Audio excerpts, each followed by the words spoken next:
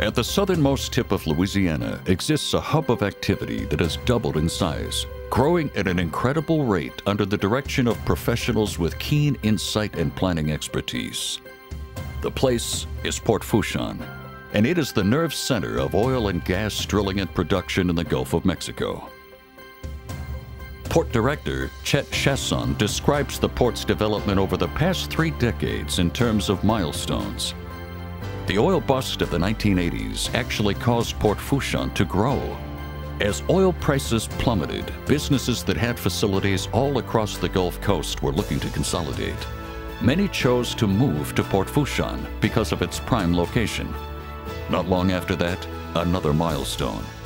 In the 90s, in 1995, Congress passed the Deepwater Royalty Relief Act, which opened up the deep water to exploration and production of oil and gas. That really caused us to have another boom. We started growing and basically ran out of property, didn't have any more property to lease out. So we had to look towards what we now call our northern expansion for a 700-acre expansion. The port was originally a 600-acre area, and we doubled the size by adding another 700 acres. Then in 2005, when Katrina hit, Venice was shut down to servicing the oil and gas industry. And then Rita, a month later, Hurricane Rita, caused Cameron to be shut down. So those facilities, without being able to service the oil and gas industry, basically came to Port Fourchon. No matter where in the country you live, what goes on in Port Fourchon likely affects some aspect of your life. You know, whenever we have visitors from other parts of the country, we try to bring them down here and show them, you know, what's in Port Fourchon and explain to them the importance to not only the local economy, but the U.S. economy as a whole. If for whatever reason Port Fourchon is not accessible or available to support the oil and gas production that it does, that has a direct and immediate impact on the whole country. The port, currently comprised of 1,300 developed acres, is the primary nerve center of the Gulf Coast petroleum industry and for the vessels that support it. With the advent of remarkable drilling technology, Port Fourchon has expanded from 2 to more than 250 companies in the past 3 decades. It serves as the intermodal support hub for 90% of Gulf of Mexico drilling and as much as 18% of U.S. domestic oil and gas production. We've been in the port probably almost 25 years now, and we thought it was a great location as the then beginning of the epicenter for the Gulf of Mexico oil and gas operations. It's really grown since that time, as we have, and I think we've grown along with the port. But it's been a great location for our customers. We're in the shipyard business. Obviously, our customers are the boat companies, and Port Fourchon probably is the busiest place in Louisiana, if not the Gulf Coast, for the type of vessels we like to work on. America's expanding frontier is the deepwater Gulf of Mexico, and Port Fourchon continues to serve as the leading supply base for that frontier.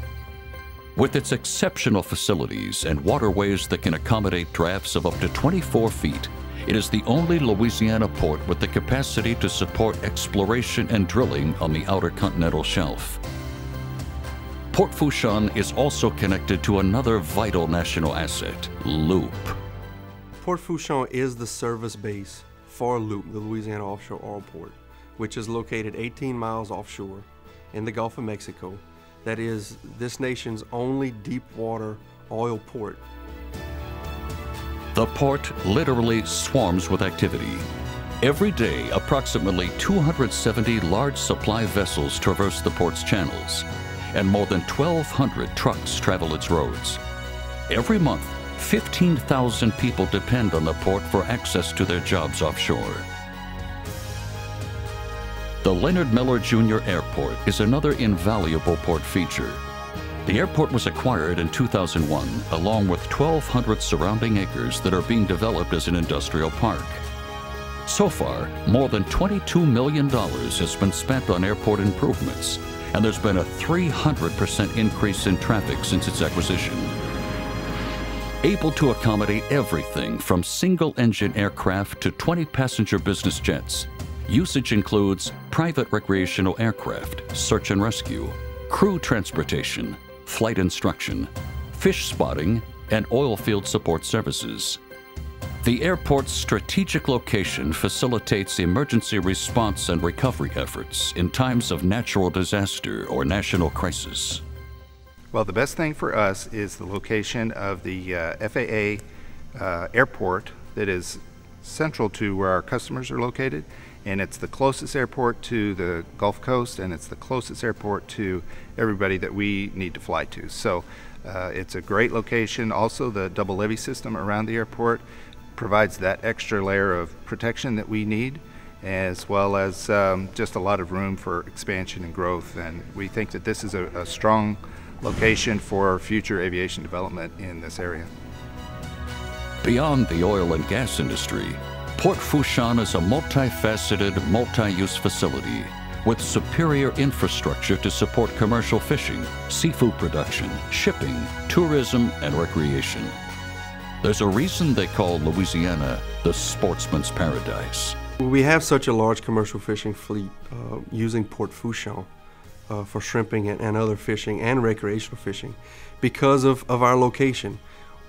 The Bayou Lafourche Ridge, which is where Port Fourchon sits towards the Gulf of Mexico, is right in the middle of two of the most abundant estuaries in the world, the Terrebonne Estuary and the Barataria Estuary.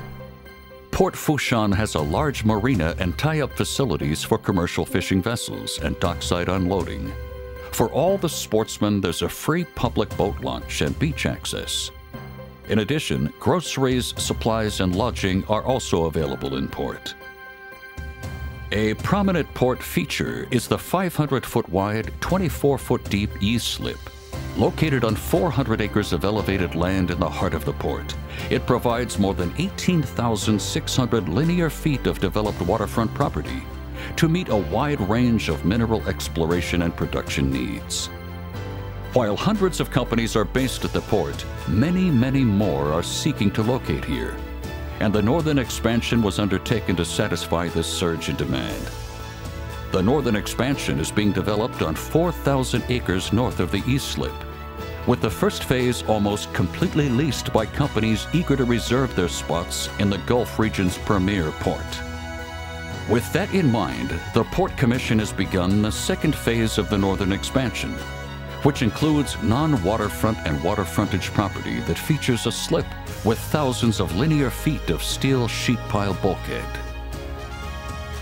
Importantly, construction is underway on a 2-lane elevated highway from Golden Meadow to Port Fourchon. The LA1 project is vital due to the fragility of the existing highway, especially in light of the significant increase in traffic to and from the port. The elevated LA1 will provide a secure evacuation route for tens of thousands of people in the event of a storm. And the increased accessibility to the interstate system will greatly expand the economies of the shipping, tourism, and recreation and commercial fishing industries. Port Fourchon is governed by Louisiana's only elected Board of Commissioners, which oversees the port's annual $77 million budget. Its 37 employees direct its day-to-day operations. The Greater Lafourche Port Commission has played a vital role in our success. We really consider them partners for Medicine Schwest and all we do in Port Fourchon. They're definitely pro-growth, pro-jobs, and pro-business. So with all those put together, we're seeing record low unemployment in the area, and they've really been a vital part of our success and an excellent partner in all the success Schwest has had in Port Fourchon. So it's been a great working relationship, and we hope to continue that in the future under the new leadership. But they've really been pro-jobs, pro-business, and pro-growth, so we continue to invest based on that relationship. The responsibility for the security of Port Fourchon is in the capable hands of the port's Harbor Police Department, which is armed with sophisticated wireless surveillance systems covering the highways, waterways, facilities, and beach. In addition to law enforcement and patrol, these exceptional men and women are first responders to port emergencies, and they work closely with local, state, and federal agencies in law enforcement, emergency drills, and emergency planning. We do everything that a normal police force would do. We enforce all traffic laws in port. We also are out on the water. We do escorts for large vessels coming in and out of port. The U.S. Coast Guard, Border Patrol, U.S. Bureau of Customs, and the Fourchon Fire Department are also located in port. So, what does the future hold for Louisiana's southernmost port? Well, one thing our clients can depend on is the port's continued commitment to work hand in hand with them to achieve their goals.